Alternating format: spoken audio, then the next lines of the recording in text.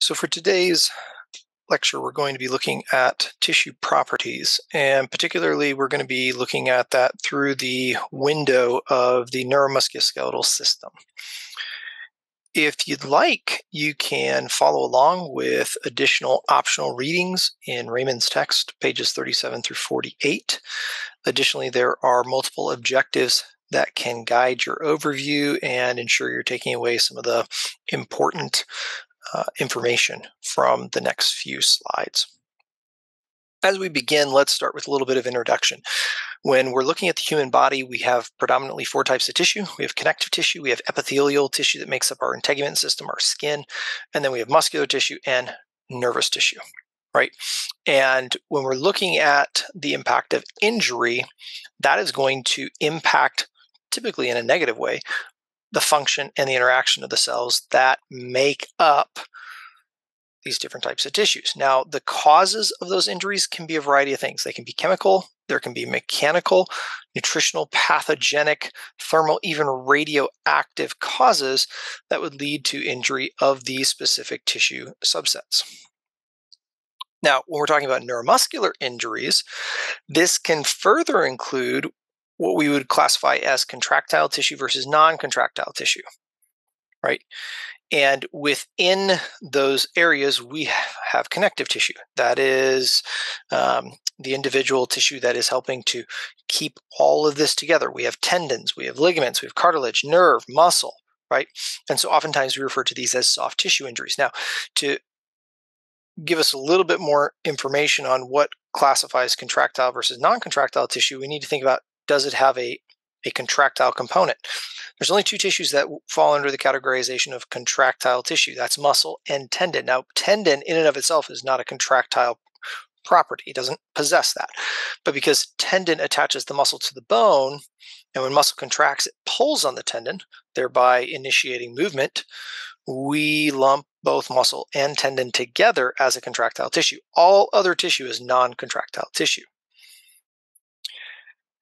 When we then talk about injury classifications, we really think of it in terms of macrotraumatic or microtraumatic events. And these can be further categorized as primary versus secondary. Macrotraumatic events are single event episodes where load exceeds the capacity or the tolerance of the tissue in that moment. You can think of this as being self-inflicted. It could be the result of circumstance, it could be environmental, but it leads to and results in a fracture, dislocation, rupture of ligament, and typically we know what that event was, right? They fell.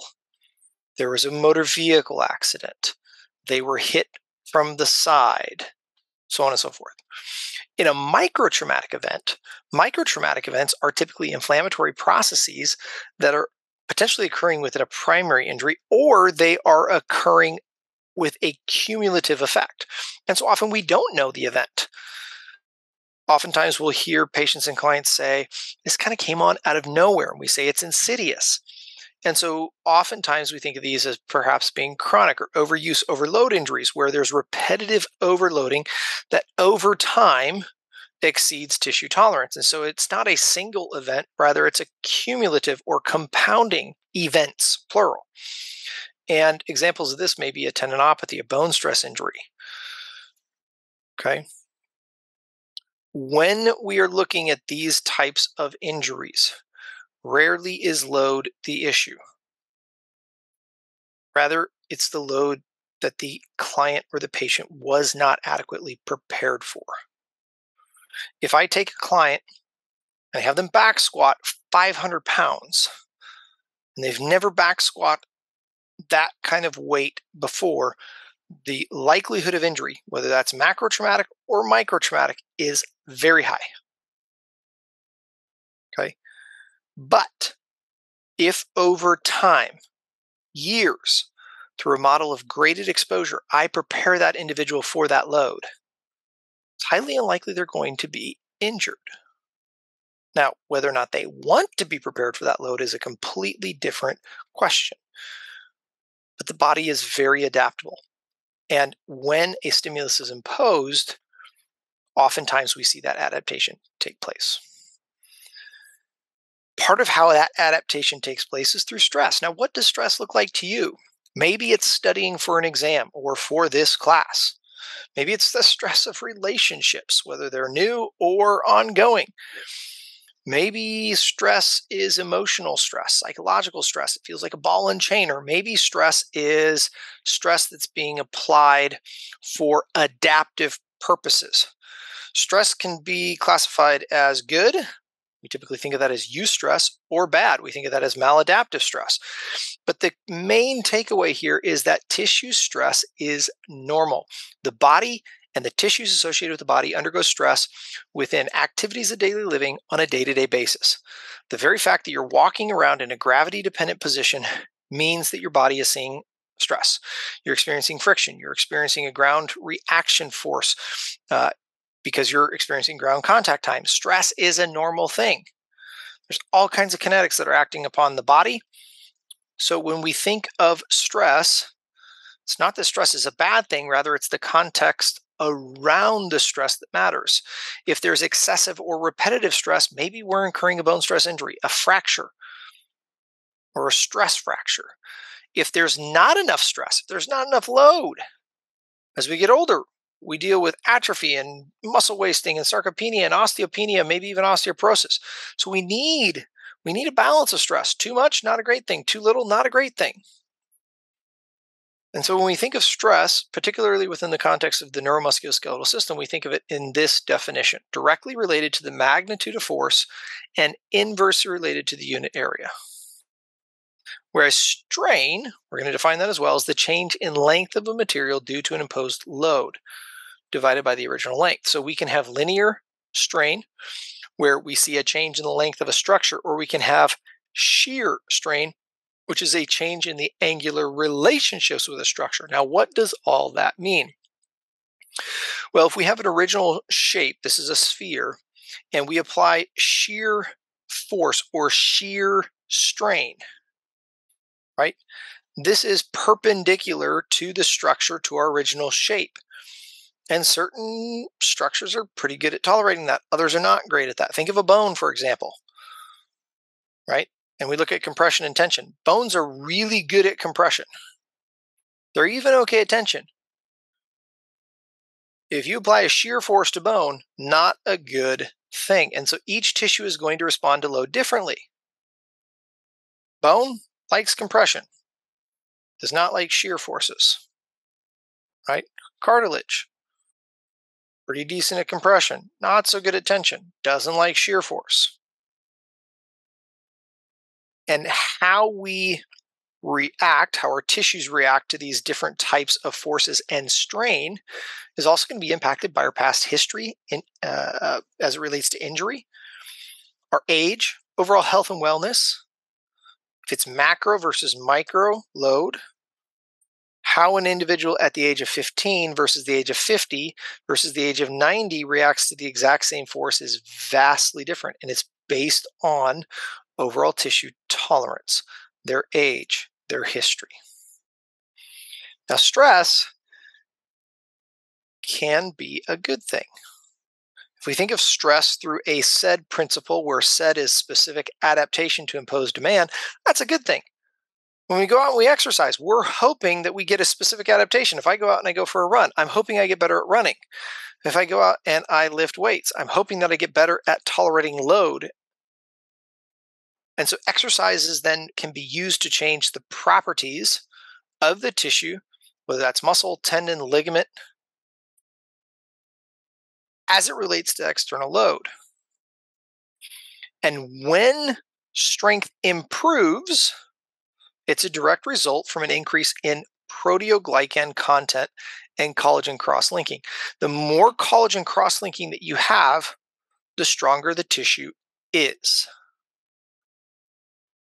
Now, stress also leads to adaptive changes in bone. And this is a great example of Wolff's Law. Adaptation is based upon load. If you've ever seen someone who is a martial artist and they repeatedly punch a piece of wood or a brick, how are they able to not break their knuckles? It's because their body, their bone, is specifically adapting to the imposed demand of that trauma. Now, what happens when failure results? Failure can be seen on a stress-strain curve. We previously defined stress, load, and strain. The failure would be the maladaptive result of stress, and that occurs when deformations exceed the ultimate failure point and produce a mechanical failure of the structure. Now, when we think of our stress-strain curve, stress is force divided by area, whereas strain is tissue deformation. And so at the beginning, our stress is beginning to slowly increase. We call that the toe region. We're taking up slack. And then we get into the elastic region. It's linear. This is physiological range. Our tissues are well adapted to tolerate this type of stress, this type of load.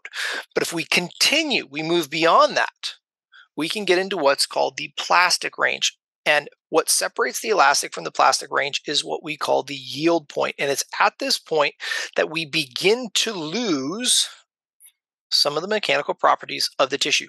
If you have ever worked out a tissue, a muscle, and then you've tried to use it after, you know that your use of that tissue has been compromised. You've lost some of the mechanical properties. Now, if you continue to push, you will go over the cliff to the point of failure. And that's complete failure. That is where deformation occurs. And it's at that point that loss of function is complete as well. Now, what's going to lead to that point of loss of function? What's going to lead to that point of injury in the aspect of microtrauma? Right? It's when there is not predictable exposure to load. It's when we're not within that physiologic range, but instead we're moving beyond our capacity, and then we're deficiently loading as well. When someone is engaged in activity, when they are training, when they're exercising, we don't want their exercise program to look like an EKG where it's all over the place. We want them to stay within a sweet spot, a Goldilocks zone, where there is appropriate remodeling that's taking place. They're not exceeding the capacity of the tissue or the tolerance of the tissue, but they're also not deficient to the load that's required to bring about meaningful adaptation. And so how do we build this appropriate remodeling? How do we build this appropriate exercise and this appropriate load? Well, it's a combination of a variety of things. We need time, we need magnitude, and we need force. Time is duration, volume, repetition, the rate. Magnitude is the amount of stress that's placed upon a tissue. And the direction of force is compression, shear, torsion, tension. What is happening to that tissue? And if we want to bring about improvements in the tolerance to stress, we have to be mindful of these areas. If we're not mindful, if we are haphazard, if we are hoping that meaningful response and adaptation is going to take place, then oftentimes we are risking injury. And so now let's pivot and let's discuss injury. How does injury occur? What occurs once an injury has taken place? How do we classify injuries? There is a lot of different schemas to classify injuries. What we're going to use is an acute, subacute, and persistent or chronic classification. And so in an acute injury, this indicates this we are in the early phase of injury and healing, and this lasts up to approximately 5 days. This is that 24 to 72 hour typically phase where you get the classic signs of inflammation, and we'll review those momentarily. The subacute phase typically lasts from about 5 days up to 10 days. It can last as long as 21 days. And we think of this as kind of being that 1 week up to a month phase. And it follows the acute phase. This is where we get the disposal of dead tissue. Fibroblasts are mobilized to the area in order to clot and start the process of healing. Circulation is restored. And so this is that proliferative phase. There's lots of cells moving to the area of injury. Finally, we get into the persistent, sometimes referred to as chronic, though chronic has perhaps a negative connotation. Persistent meaning that it's ongoing. And this is the final stage of healing that occurs. Now, this begins around 26 to 34 days, which is why subacute can last up to about a month.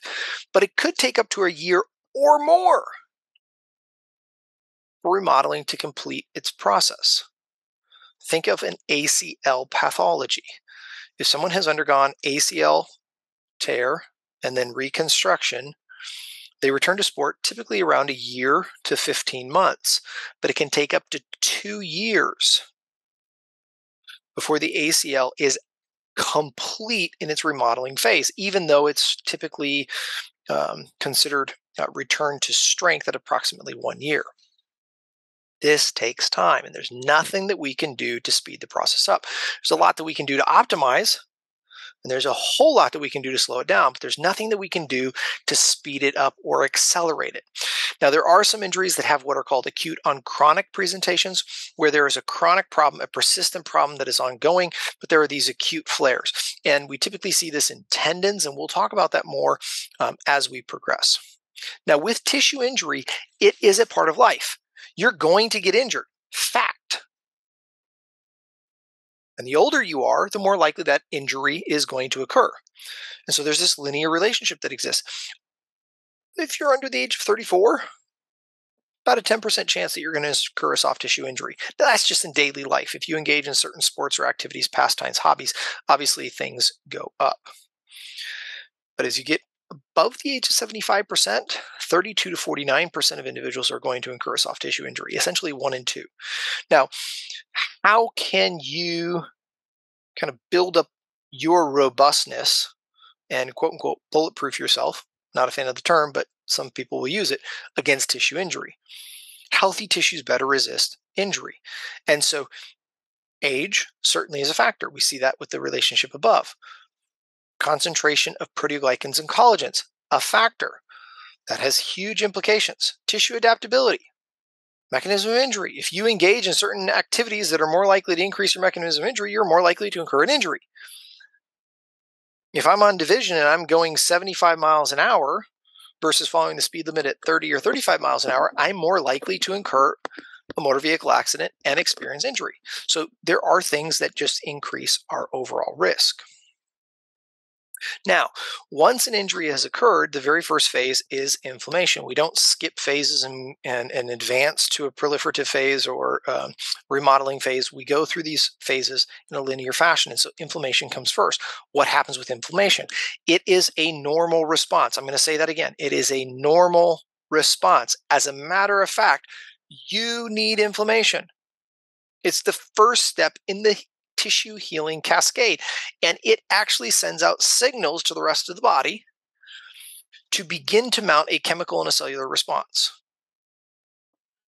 It helps to destroy any type of pathogen that might be exposed to the body. It helps to dilute it or wall it off so that it doesn't have a bigger impact on the body than what would be natural.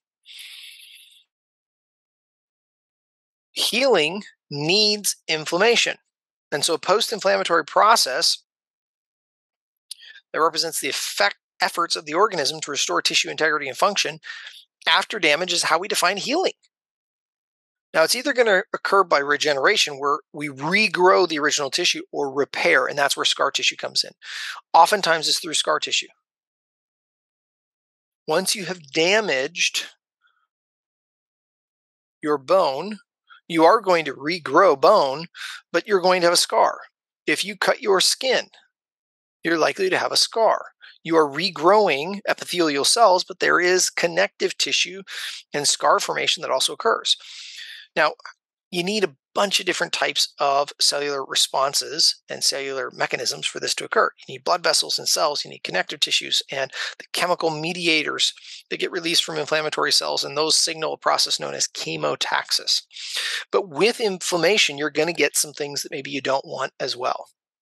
So even though it's a normal and necessary process, it also involves a vascular, humoral, and cellular response. And when those occur, we get things like redness and swelling and pain, and things are hot to the touch. We might even lose function. When these are prolonged, when inflammation lasts longer than it should, beyond those 5 days, up to about a week, it's not a good thing. We don't want prolonged inflammation. And unfortunately, in folks that suffer from autoimmune disorders, that's one of the things that they suffer from is these inflammatory flares where these symptoms prolong for a long period of time. Chronic inflammation associated with autoimmune disorders or just chronic inflammation in general is not a good thing. It's a prolonged, dysregulated, and maladaptive response that involves active inflammation, tissue destruction, and attempts at tissue repair.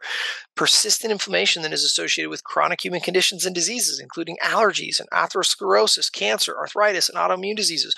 We don't want inflammation to stick around. It's a perfectly normal and healthy process, but it needs to then lead to the next phase, which is the proliferative phase, the subacute phase. And so when our body is first dealing with injury, we get the breaking of the blood vessels. There is going to be some element of cell death that results in damage to the extracellular elements. And because of that, blood loss is controlled by vasoconstriction. Clot formation occurs very, very quickly, within 5 to 10 minutes. If you ever had a bloody nose, you know that if you kind of tip your head back, you pinch just above kind of the nasal cavity, you can begin to allow fibrin formation, fibroblasts to clot together, and that will stop the loss of blood through vasoconstriction. That then leads to the formulation of granulation tissues, and this is the healing tissue. This is the tissue that's then going to lead to, it's a transient tissue, it leads to whatever those subtypes are. So for example, granulation tissue is going to lead to collagen. Now it doesn't just become type 1 collagen, it has to be remodeled. So first it becomes type 3 collagen, and then it's going to be matured and it's going to become type 1 collagen. And again, that process is going to take time, but we need granulation tissue first. Now, once that clot has formed and blood loss, bleeding out is no longer risk, then the body's going to vasodilate, does the exact opposite. And the reason it does that is to try to increase blood supply to the area where we get this sympathetic response that's lost, and then the vessels dilate, and it brings all the other things that are necessary in, right? And so this has a sum or a net effect known as edema. It's the sum of all the vascular changes. And so we get swelling. This is where all of a sudden now white blood cells have come in, neutrophils and monocytes and macrophages, right? That viscosity of the blood begins to change because plasma leaks out of the vessel and results in this, what we call hemoconcentration. And so edema, swelling, is going to occur. Now, edema and swelling has a protective function. It means that we're not going to use the limb as much. It kind of serves as a brace for the joint or that area. It also kind of reminds us, hey, injury, you probably shouldn't use this area as much. Now, we need to be careful with the term here. Edema is not the same as a hematoma. Hematoma is blood that collects outside of a blood vessel. Edema, not all the components of blood. It's just very specific, very select components of the inflammatory response. Now, over time, we're going to get removal of that exudate, predominantly through the lymphatics. But that takes time. Lymphatics are very, very, very small. If you can imagine a lymphatic vessel, it's about the size of a fishing line, right? So there's not a lot of fluid that's going to move within that.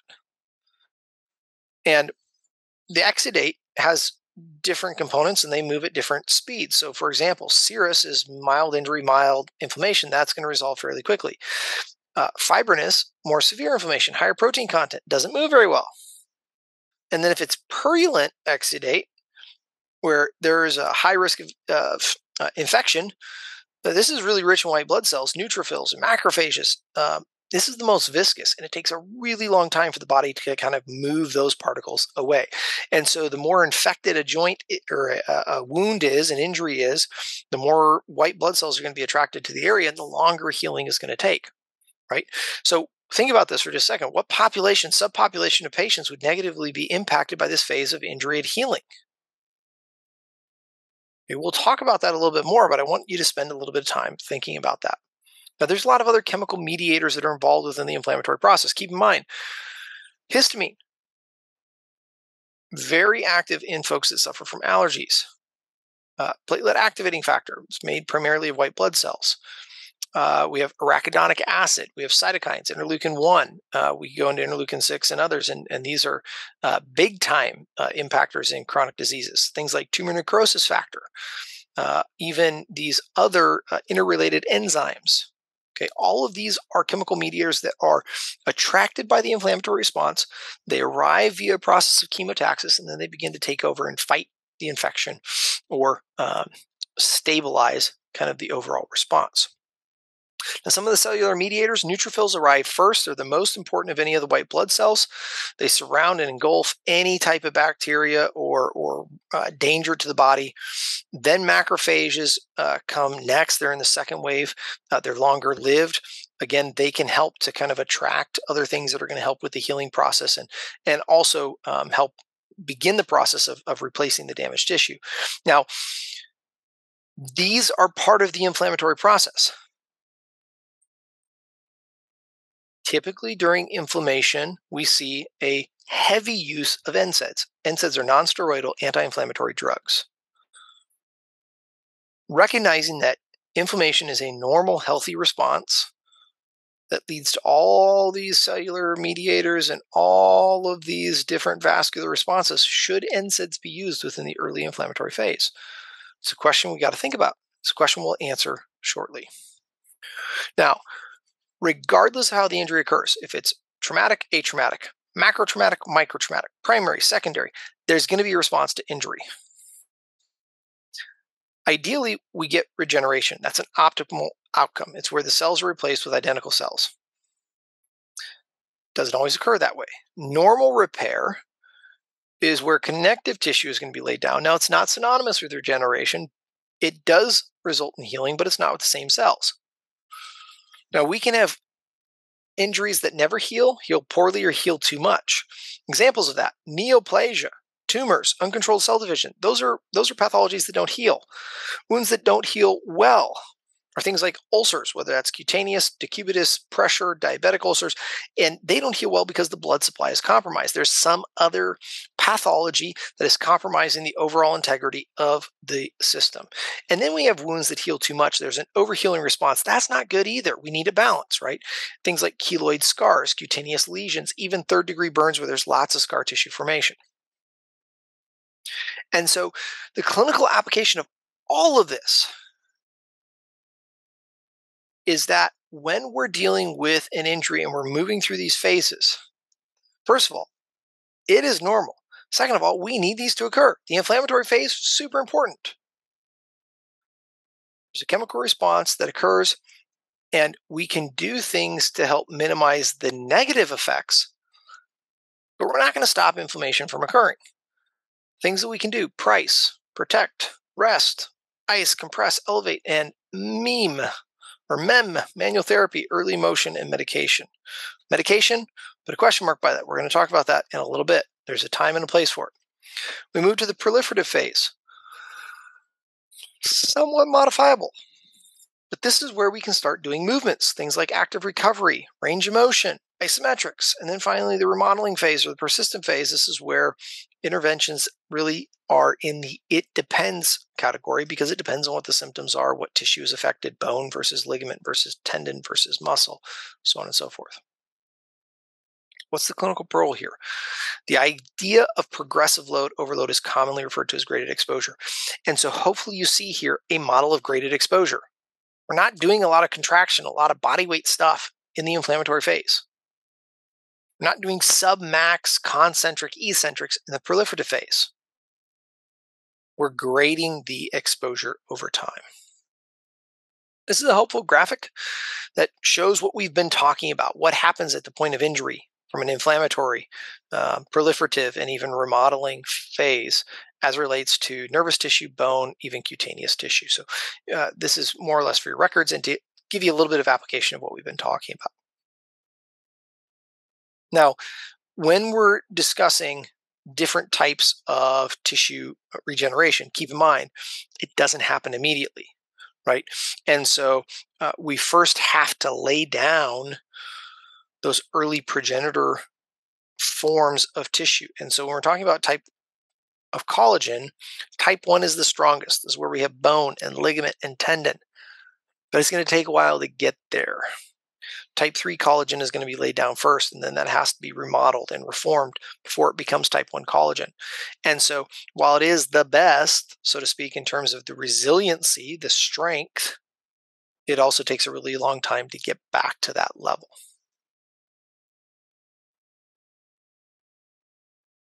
So that is the normal process. And this is very much a 30,000-foot view. We are giving a broad general overview of the process of tissue pathology and the cascade of healing.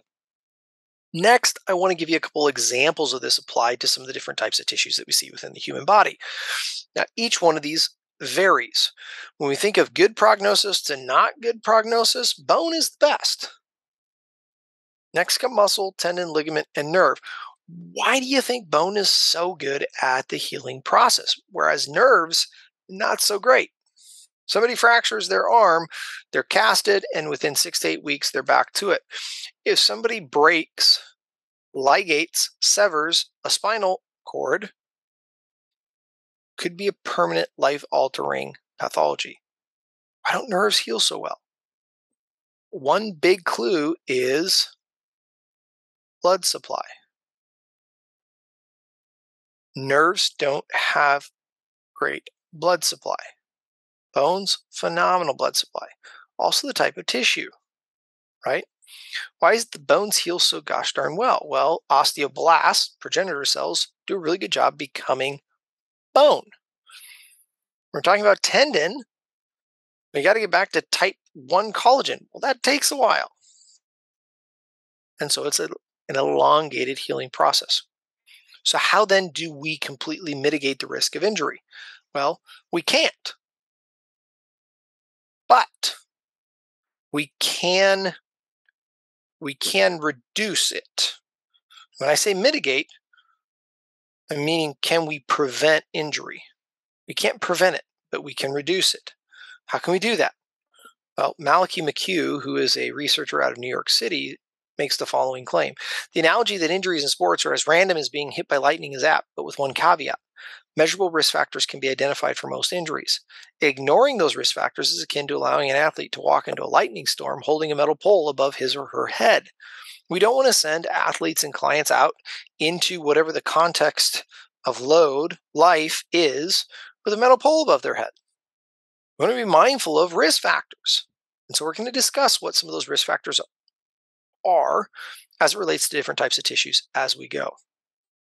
The other thing that we want to be mindful of is that along with injury, pain is often experienced.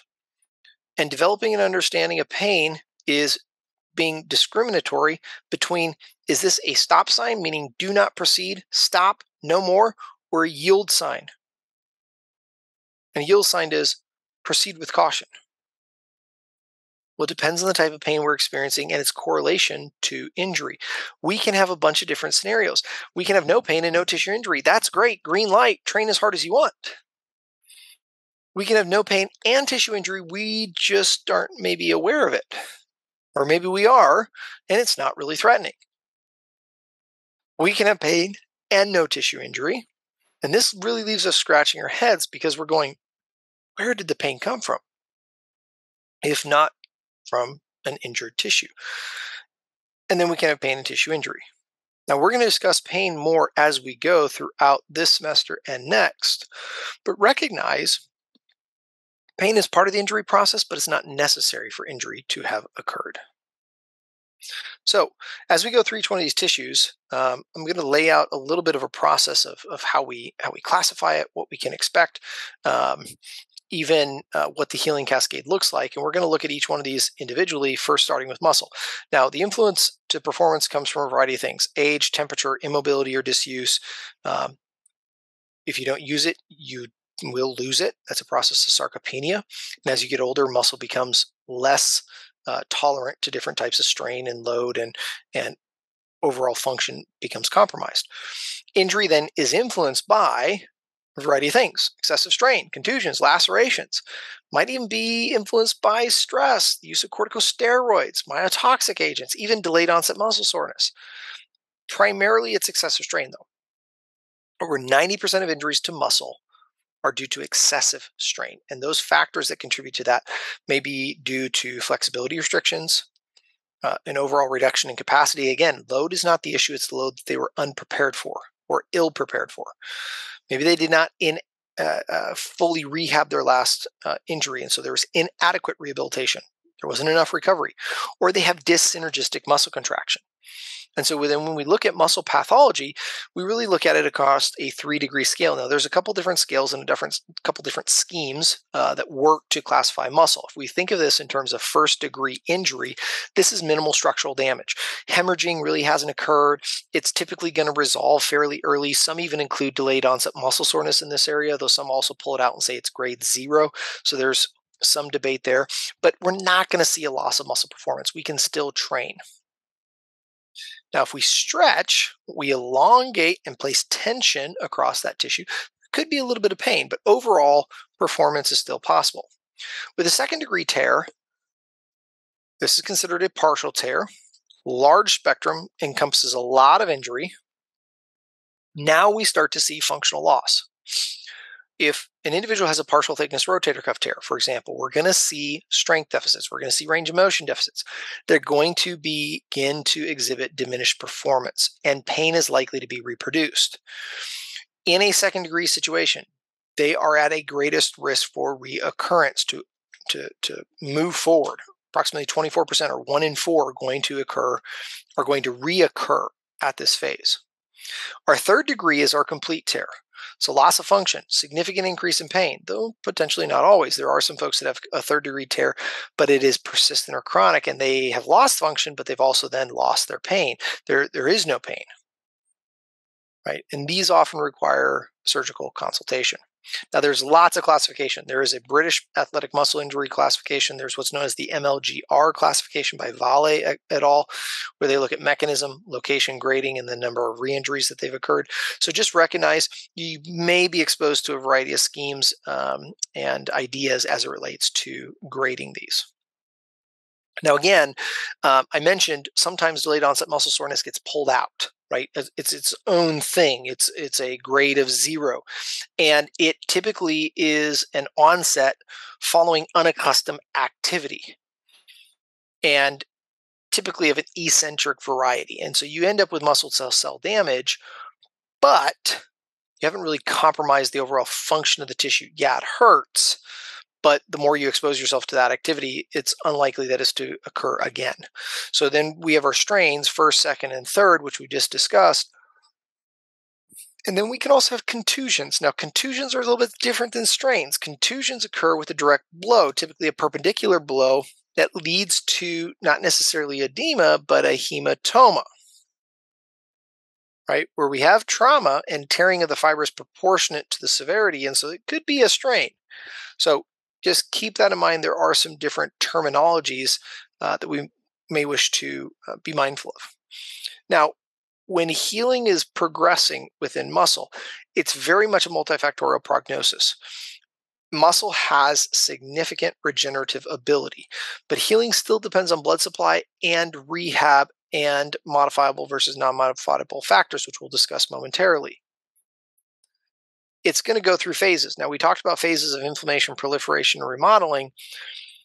This is similar, right? We're going to end up with destruction of tissue. That's the mechanism of injury and also the inflammatory process. And the risk for atrophy is very high in this phase. As the proliferative phase begins and we see repair occurring, we're going to end up with what's called the synthesizing of the extracellular matrix. Now, the extracellular matrix is really important. That extracellular matrix comes from fibroblasts, and the fibroblasts begin to develop collagen fibers that are going to lead to the regeneration of the striated muscle. This occurs, again, within that first week of healing as we move from the inflammatory to the subacute phase, or the proliferative phase. Over time, remodeling is going to take place, and we're going to transition from type 3 to type 1 collagen and back to actual muscle fibers. Now, with muscle injury, again, I said extracellular matrix is really important. That extracellular matrix is going to give mechanical structure to the myofibers that are going to then link to the tendon and help to transmit force. And so this is where we see our epimysium, paramysium, and endomysium, and it's linked to prognosis. The more extracellular matrix you have, the better. So how can we help to promote? I mentioned a moment ago, there's not much that we can do to speed up the process, but there's a lot that we can do to optimize the process. And what we can do in this phase is a lot of things associated with price. We can protect the area. We can rest it, ice it, compress it, elevate it, and then slowly begin to expose the tissue to graded mobility. But notice we're not putting it under a high amount of tension. We're not rushing to failure. Muscle strains are mechanosensitive structures. They convert force into biomechanical signals. Biomechanical signals create cellular responses, which help to restore homeostasis. This isn't something that's rushed. And if you overload the system too early, you're going to create a suboptimal recovery and rehabilitation. So it's critical to understand this when you're designing a return to play and rehabilitation plan of care. If you overload the tissue too early and you create mechanical forces under suboptimal conditions, you're going to create setback and you're going to prolong the healing phase. Now, there are multiple risk factors for muscle strains. Some are modifiable. Those are things that are within your control. Some are non-modifiable, meaning you can't change those, and some have no influence whatsoever. Modifiable risk factors are things like muscle weakness and imbalance. I mentioned earlier ACL tears. One of the big ones that we know impacts the risk of an ACL tear is something called quad to hamstring ratio, also referred to as limb symmetry index. If your hamstrings are incredibly weak and your quads are incredibly strong, and there is a difference from right to left, meaning your symmetry index of your limbs is disproportionate, your risk of ACL pathology increases significantly. If you're fatigued, higher risk of injury. When do ACL injuries typically occur?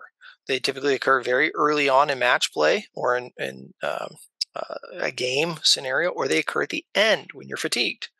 What about flexibility, poor coordination? Those are also modifiable and they contribute to muscle strains, but also tendon and ligament strains. Things that are non-modifiable, you have no control over this. How old you are.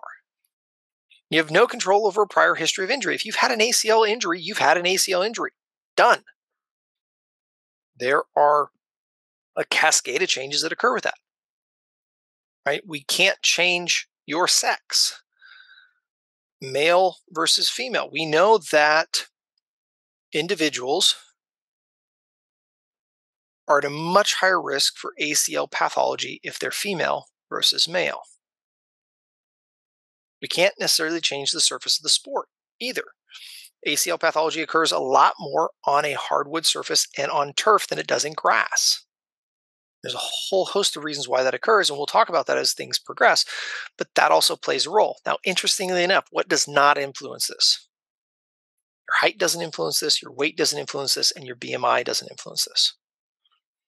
So these are non-factors. So where do we spend our time from a rehabilitation standpoint? We spend it on modifiable risk factors because these are things that we can actually control. We can't do anything about this in many circumstances. Control the controllables. If you have a muscle pathology, what do you do for treatment? This was a great article that was published in British Journal of Sports Medicine in 2020. And they have a great acronym for this: peace and love. You protect it, you elevate it, you avoid NSAIDs, you compress, and you educate.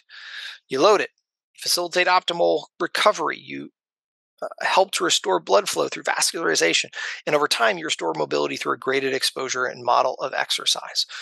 We will talk more about this as we go, but this is a great way to kind of remember what it is that's going to lead to and foster recovery of muscle tissue. Let's pivot now and talk about this second type of tissue that is contractile, that is tendon.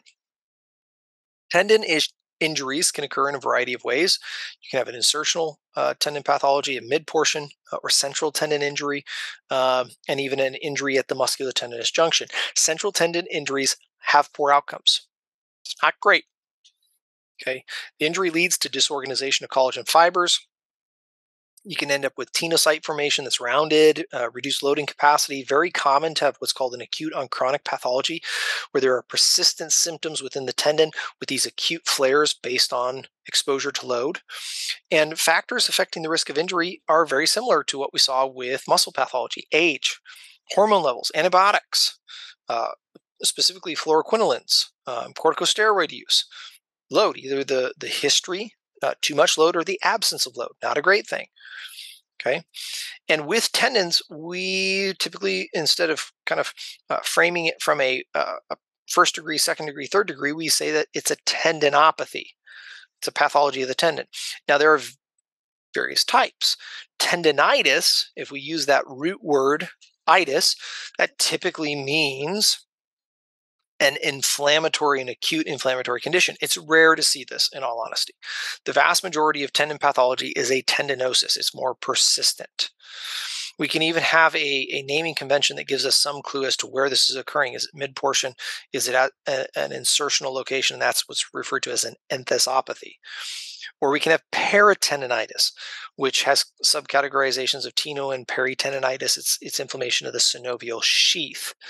Now, a little bit of semantics here, okay, but recognize that there are different naming conventions, and they mean and have implications that are going to vary in terms of how you approach this. Again, we're going to unpack this as we get into each domain and area over the course of the next 2 semesters. But when we're talking about tendon, when there is an injury, it compromises the ability of the transmission of force between bone and muscle. Again, the tendon is what is connecting the muscle to the bone at the insertional point.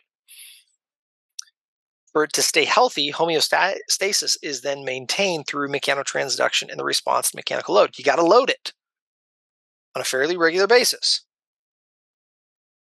Shear, not a good thing. Okay, so compressive versus tension load, that's a good thing, right? Now, you can also have kind of an overlap with a muscle pathology, and that would be a strain injury, and that's common at the musculotendinous junction. But a lot of what tendon pathology is mid-portion and insertional. And what ends up happening is they are friction and compressive injuries, where the tendon is pinched or irritated around a point of compression. And then that leads to collagen disorganization and disorientation, fiber separation. There's an increase in proteoglycans, increase in water content, and we then result in poor strength, power, muscle wasting, altered movement patterns. It's not a good scenario. So when we're talking about a tendinopathy, we're defining that as overload of a tendon that has led to a degenerative condition. Typically, it's an osis, right? In contrast with an itis, which would be an inflammatory condition. Again, this can occur in a variety of locations. It can be insertional. It can affect the bursa. Those are common. And the tendon proper itself is rather aneural and avascular. And so what that leads to is a very prolonged healing response. Now, if it's a tendinosis, again, this is where we get that collagen disorganization and hypercellularity. If it's peritendinitis, this would be inflammation of the sheath. This is where we get localized swelling and, again, an inflammatory response. The grades of tendon pathology typically are about 5. These are less important, but it's good to know that these exist. Grade 1 would be pain only after activity. Grade 2 is minimal pain with activity, does not really interfere with things. This would be associated with like an itis. Grade 3, pain interferes with activity. There's localized tenderness. Now we're moving into more persistent. Grade 4 doesn't dissipate with rest. And grade 5, pain interferes with all activities. They're chronic, right? The other thing that's interesting about tendons is that their overall metabolic rate is far lower. They are 7.5 times lower in terms of their consumption of oxygen than muscle. So it's very, very slow. And the blood vessels do not extend beyond the proximal third of the tendon, similar to like cartilage and meniscus within the knee, poor blood supply. And so again, the healing response is going to be blunted. So typically when we're talking about tendons then, we know the healing response is blunted, and so we begin to track what's known as a 24-hour pattern. What's their stiffness? What's their pain? How does it react from periods of rest versus periods of movement? Interestingly enough, one of the hallmarks of a tendon pathology is what's known as a warming phase. When you first get up, it hurts. Doesn't like to move. It's stiff.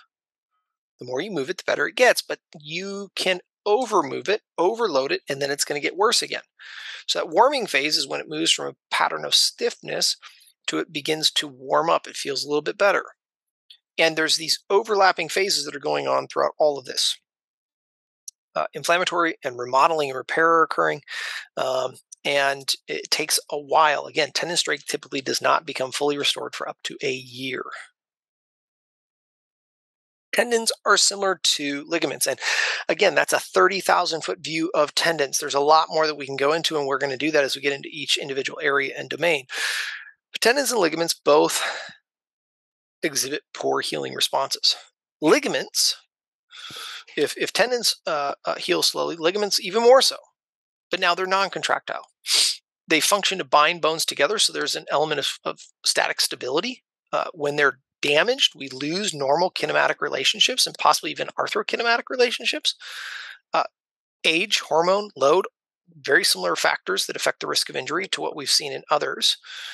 Of note, exercise appears to increase ligament strength and stiffness, but we don't exactly know the mechanism, so that's, yet again, a reason for why rehabilitation and exercise and training is a factor of importance. Now, similar to muscle, we have 3 grades. Okay, different though in terms of how we approach this. So, for example, a ligament that has a grade 1 pathology has a mild injury. Some stretching has occurred. There's not a lot of swelling. There's no abnormal motion. There's no laxity. There's no loss of function.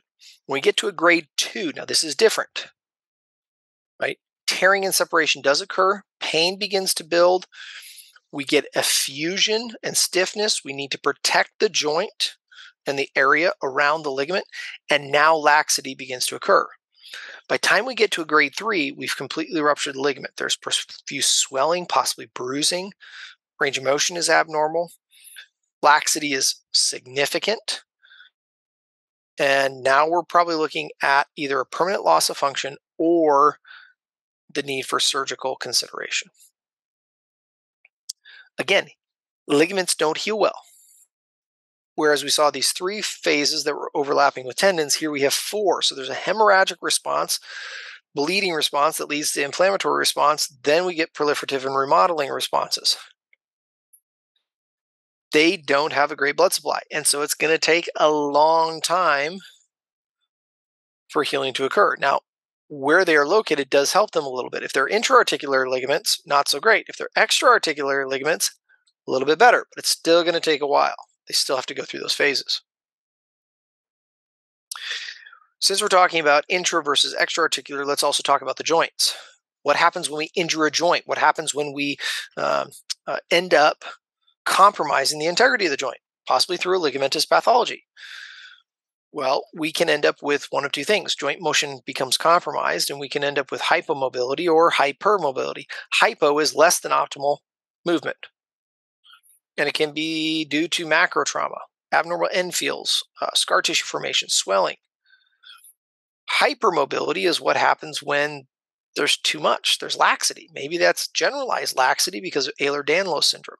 Maybe it's laxity because of a macrotraumatic event or repetition of a microtraumatic event.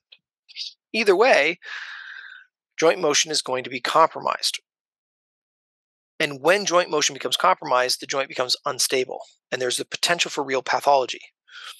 We need an appropriate amount of motion. Injury often occurs when there's either too much or too little motion that's available, and that leads to then involvement of the cartilage. And when the cartilage begins to be involved, now the risk of injury increases for that tissue.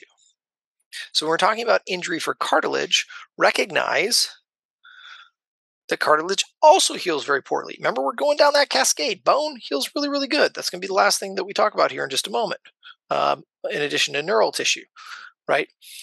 But tendon, ligament, and cartilage don't heal well. Why? Because you need a strong blood supply. And due to perichondrium, we don't have a good blood supply. It's lacking. And so when cartilage is injured, the repair process doesn't go super well. There's significant defects. Are not successfully repaired in most cases due to the blood supply, due to poor inflammatory response, and due to the extent of injury. If injury extends into the subchondral bone, it results in better repair. However, over time, that repair is going to degenerate because it's not a regeneration, it's a repair. We don't go back to hyaline cartilage, we go back to fibrocartilage. Very different. And injuries within the subchondral bone utilize what's known as the tide mark as an indicator of whether or not this is going to be a better healing response or a poor healing response, because once we get beyond the tide mark, poor blood supply. What does that mean? Well, if we're in the superficial zone, that's our gliding surface, our transitional zone, and even our deep zone of hyaline cartilage, right? We can get repair in those cases. Now, again, it's not going to be regeneration. It's not going to come back to hyaline cartilage. Once hyaline cartilage is gone, it's gone. But we can at least get fibrocartilage back. Once we move beyond that tide mark and we get down to subchondral bone, it's not coming back. There's a very poor blood supply. We're going to end up with scar tissue. And that's what occurs with osteoarthritis. Osteoarthritis is common. It's also progressive. It progresses to the subchondral bone, which is then going to become thicker and denser. And then that leads to what we refer to as depression and pits on the surface of the bone. Again, subchondral bone, once that becomes visible, once the injury exists past the tide mark to the subchondral bone, the hyaline cartilage is gone. It's absent. And it's at this point that function really begins to be limited. The joint capsule is going to get thicker. The synovium is going to thicken. Chronic inflammation is present. This is typically when we're talking about joint replacements. Now, up to this point, we've said tendons, slow healing process, ligament, slow healing process, cartilage, slow healing process. Bone, on the other hand, great healing process. Mostly. We'll talk about why that is. Bone heals better than any other tissue of the body. Has a great blood supply. Typically, if you end up with a compound fracture and you don't have a lot of other risk factors and a whole lot of other issues, you're going to go through inflammation, granulation, tissue formation, callus is going to form, you're going to remodel and consolidate, and boom, you're going to be out of the cast and back to whatever the activity is within 6 to 8 weeks. Maybe slightly longer if you have a confounding variable, but for the most part, it's going to heal well. Now, what about a stress fracture? Well, a stress fracture, it's also known as a BSI, bone stress injury, results from a low load, longer period, microtraumatic event. High load, short period, you took a blow that was a shear force blow perpendicular to the bone, fracture occurs, macrotraumatic event. High load, short period. Bone stress injury, over a period of time, typically occurs to cancellous bone. Now we have low load, longer period. This is anything from stress reaction, bony marrow edema, stress fracture, and those occur in some pretty predictable areas that are high risk. Great article by Tenforty and colleagues out of Harvard University in 2016 looked at our high risk areas. Where do they occur? Femoral neck, the patella, anterior tibial diaphysis, the medial malleolus, the talus. We might even throw the navicular in there. SI, pelvis. We start to get into medium. Femoral shaft, proximal tibia, cuboid, cuneiform, calcaneus. Notice the foot has a lot in here. And then low would be posterior medial tibia, lateral malleolus, the calcaneus, and even the diaphysis of the second and fourth mets. These are all areas where we can see a bone stress injury, which is a cascade. It's things from bony marrow edema to a stress reaction, stress response, all the way up to full-blown stress fracture. Now, compound fractures within bone, they heal very, very well. Stress reactions, a lot more at play. And again, we'll talk about that. This is really meant to be an introduction, but we'll talk about that more as we go throughout the semesters. So as we begin to wrap this up, some things to keep in mind as it relates to injury and immobilization, rehabilitation and performance. Bone, with injury, it weakens. How do we rehab it? We expose it to load, compressive forces, to increase density and strength, and to take advantage of Wolff's law and the specific adaptation to impose demand. Ligaments, we got decreased cross-linkage, similar to tendons and tensile strength. How do we bring about changes? We progressively load it. Muscle, loss of sarcomeres, loss of cross-linkage, decreased contractile proteins. How do we rehabilitate it and bring about performance? We progressively load it. Cartilage, proteoglycan concentration decreases and swelling increases. How do we rehabilitate it? We lower the load throughout the range of motion. So all of these, with the exception of cartilage, require the exposure of load. Again, load is not the issue. Rather, it's the load that you're unprepared for. As a general healing consideration, whether it's DOMS, cartilage, tendon, muscle, ligament, bone, you see that on the right-hand side of your screen. Muscle, pretty good. Ligament, ooh, not so good. Tendon, depends on what it is. Bone, depends on what it is. If it's atraumatic bone stress injury, it's going to take a little bit longer. But hopefully this gives you a little bit of a framework by which to appreciate different tissues and their overall tolerance to injury and the healing cascade. Ultimately, the question that probably was within your mind at this point is, how in the world then do we modify the risk for injury of any of these? As I just showed you, load is necessary in all but one. And even in cartilage, load is there. It's just that we're modifying and changing the way that load is experienced. Load is necessary for adaptation. When load exceeds the ability of the body's adaptability process, our risk goes up. We have a maladaptive response. When load is too little to foster and facilitate adequate adaptation, our risk goes up. It's maladaptive. We need a balance. And what we're going to do over the next 2 semesters is discuss what that balance looks like, how to craft it, how to foster it, how to facilitate it as it relates to injuries of the extremities, upper and lower, and the spine. A couple references for your consideration. Again, if you're looking to gain a little bit more clarity or review concepts that may not be familiar, you can certainly look at Reiman's text. He provides a great overview for individuals, and that begins on page 37. Additionally, many of these concepts should be concepts that you're familiar with, you've been exposed to, whether that is in an undergraduate exercise science or biology education, or even within anatomy and related coursework. So I hope this provides, again, a refresher and begins to add some context as it relates to the clinical application of tissue pathology, properties, and overall healing cascade.